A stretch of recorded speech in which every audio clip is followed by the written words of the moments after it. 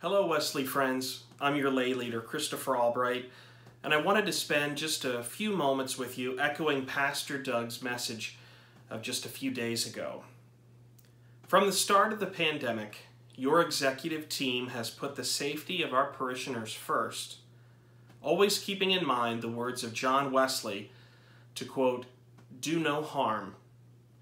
Therefore, with COVID-19 infection rates growing at an alarming rate, and projected to continue growing, the executive team has made the decision to temporarily suspend in-person worship services starting this Sunday, November 29th, through Sunday, January 3rd.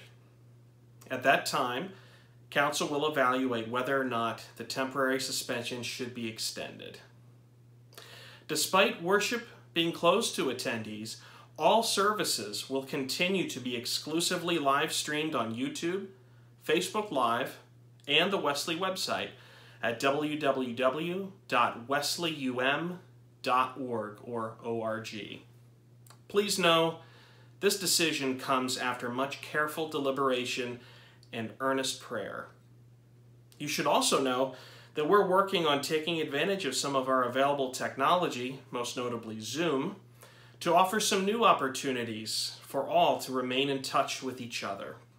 We'll have more information on those efforts in the coming days.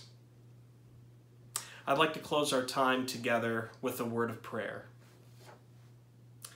Dear God, despite the challenges we are all facing, may we all find time in this season of Thanksgiving to offer our thanks to you for all that you have given us.